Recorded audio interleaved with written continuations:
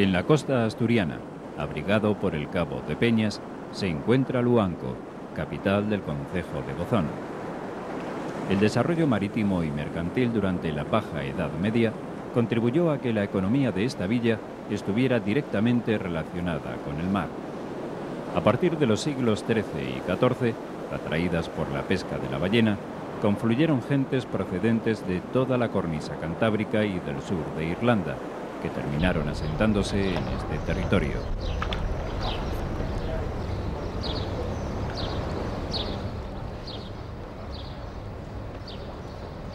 La actividad marinera de esta zona necesitaba en su entorno diversas artesanías que suministraran tanto los barcos como los aparejos para la pesca.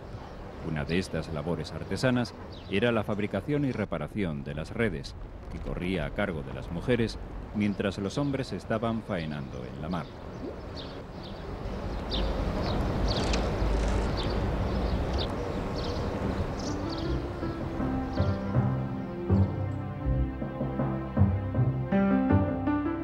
Basada en la técnica del tejido de las redes de pesca, pero tratada de una forma artística, surge entonces la actividad artesana más importante de la villa de Luanco, las mallas.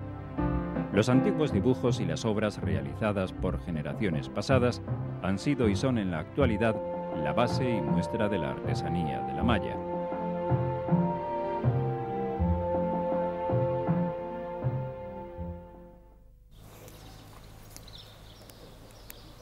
Algunas malleras de Luanco se han reunido en el patio del Palacio de la Pola para mostrarnos juntas los detalles de esta minuciosa labor. Para tejer una malla se necesita hilo de algodón de diferentes gruesos, según el trabajo a realizar, enhebrado en una aguja especial. Tiene dos ganchos, por un lado y por otro. Por aquí arriba un poquitín abierto y por este otro lado, para que entre el hilo por aquí y por aquí. Por uno y por otro.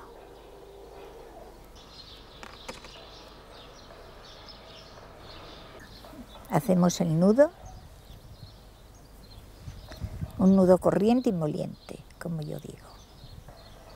Así. Ahora cortamos lo que sobra de aquí y de aquí. Ahora empezamos la malla, que se empieza por un punto. El tentemozo es un soporte de madera que sirve para fijar el hilo, permitiendo a la mallera tener sus manos libres mientras teje la malla. Se va metiendo la aguja por el hilo y se van soltando todos los dedos menos el pequeño, que es el que se va tirando para hacer el nudo. Y ya queda el nudo hecho.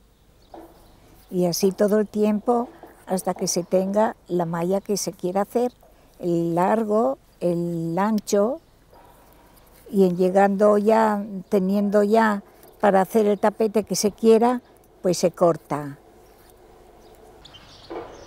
Para mantener el tamaño de la cuadrícula de la red, se utiliza una barra cilíndrica llamada mallero.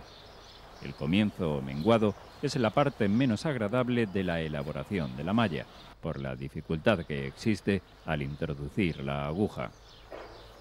La clave de esta labor está en saber hacer un anudado especial, llamado mallero, que no se deshace al cortar las puntas del hilo. Hay que poner así, cruzar aquí y aquí, doblar el dedo, meterlo por un hilo, sujetarlo bien, así, y ya. Entonces tenemos que hacer este nudo que se ve muy poco para que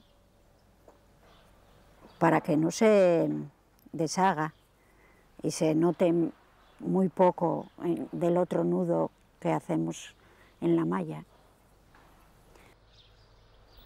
Mariluz y Socorro son dos veteranas malleras de Luanco que todavía continúan con esta tradición secular, que tuvo su crisis a finales de los años 40 y a lo largo de los 50. Esta inestabilidad fue motivada al ser obligadas las trabajadoras de los talleres a afiliarse a la Seguridad Social, lo que encarecía un producto final que por su propio proceso ya resultaba caro. Pues ahora la malla ya está terminada y está para poner en el bastidor. La voy a revisar un poco a ver si tiene algo mal que se pueda corregir. Ahora ya va para el bastidor. Una vez terminada la malla, estas artesanas ya disponen del tejido base para expresar su arte. En este grupo de malleras, Maruja va a realizar la labor de marcado, que consiste en montar la malla en el bastidor y prepararla para el bordado. El bastidor es un soporte desmontable de madera que se puede adaptar a diferentes tamaños de tejido. En él se cose la malla a sus extremos y se tensa con unas piezas móviles llamadas barretas, hasta formar un entramado liso.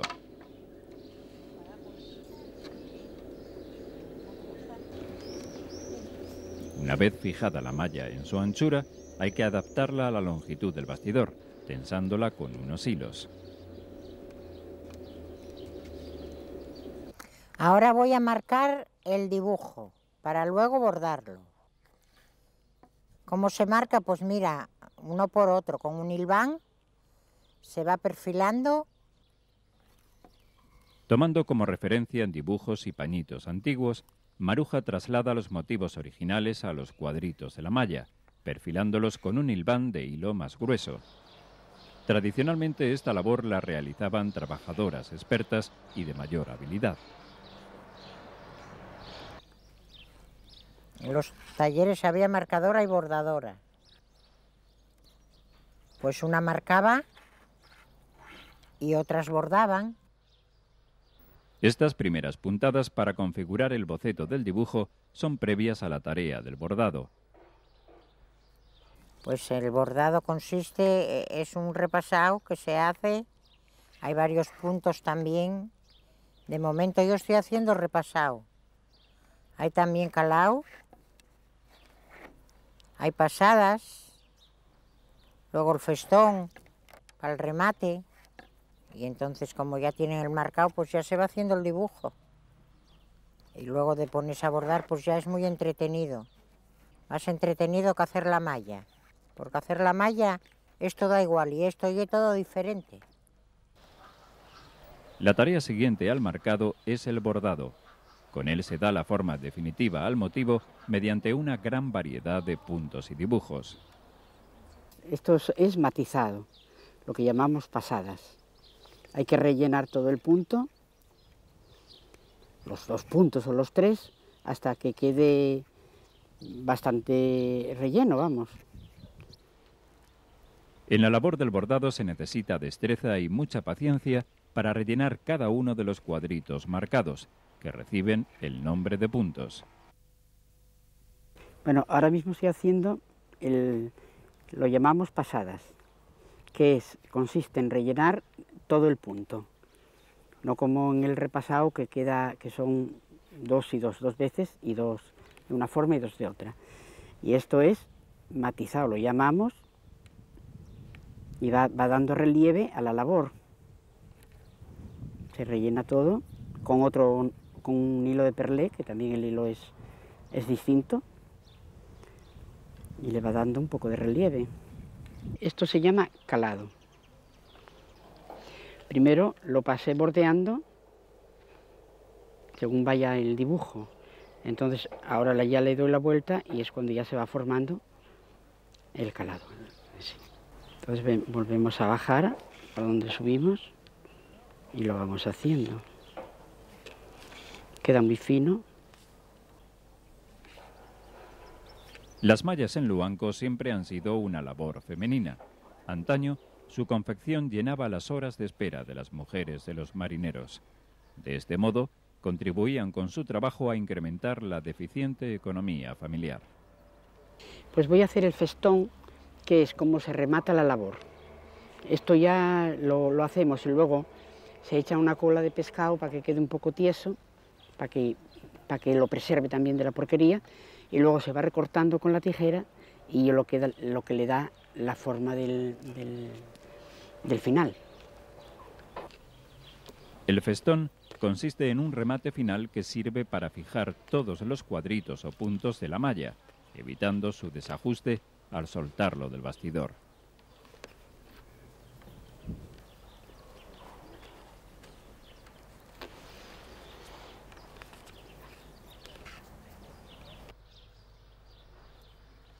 Otro día más, estas mujeres de Luanco se han reunido en el muelle para continuar con sus labores.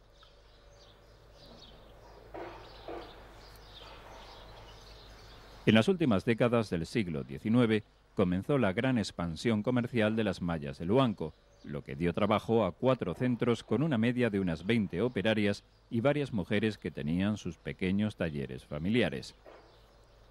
Es precisamente de este muelle de donde salía a principios del siglo XX casi toda la producción de los talleres de Luanco, con destino a países como Cuba, México o Venezuela. Bueno, ahora como ya se terminó el bordado, pues hay que lo encolar con una cola que llaman cola de pescado, que es como una gelatina que se compra en la farmacia.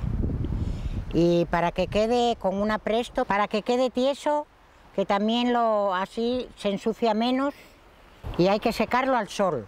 Y luego, después de seco, lo hay que quitar del bastidor y ir cortando los picos con las tijeras y ya queda el dibujo preparado y listo para lo que se quiera, para una mesita de noche, para un tocador. Esto lo hago para quitar el brillo de la cola, para que quede natural, que no tenga brillo, porque si no se quita queda con brillo.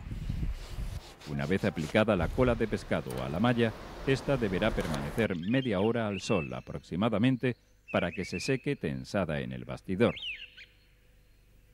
Ahora lo voy a quitar del bastidor. Primero quito esto que llamamos los hilos que se echan,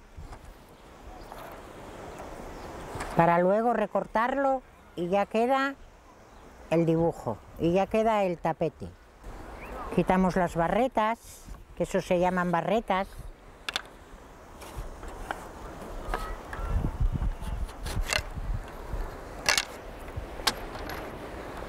Y ahora lo corto del bastidor. Ahora lo estoy recortando, decimos recortar o picar, quitándole el sobrante y queda con el festón, esto ya queda seguro. Lo recortamos por el revés para que no se vean que a veces queda un hilín, para que no se vea por el derecho. Esto ya es el final. Ahora ponelo donde quieras, encima de una mesa, en un tocador.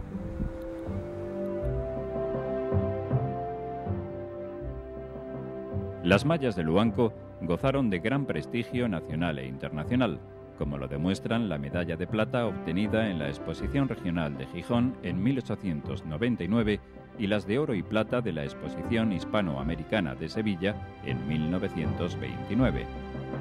En la actualidad, la recuperación de la artesanía de las mallas de Luanco está condicionada por la necesidad de formación de nuevos artesanos, la introducción de nuevos diseños junto con la conservación de los tradicionales y, sobre todo, por la búsqueda de nuevos canales comerciales dentro y fuera del territorio asturiano.